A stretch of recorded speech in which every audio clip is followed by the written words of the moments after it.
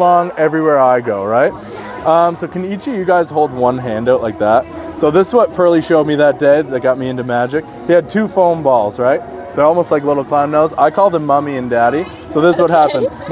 Because they don't like to be away from each other, right? Okay. So if I can squeeze Mommy really tight, Daddy's gonna go in your hand, you squeeze onto him, just like me. Now what happens is because of magic, they don't like to be away from each other. Watch, I can just go like that. See what you got?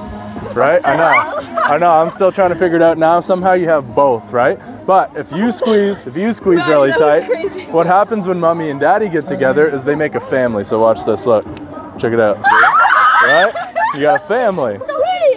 Now, I know, I'm still trying to figure it out, but the last thing is if we take Mommy and we squeeze her really tight, Daddy and all the babies are gonna go in my pocket. How many's left in my hand? But wherever Mommy goes, Daddy goes, right? So there's actually none. See, and that trick's all over. So, yeah.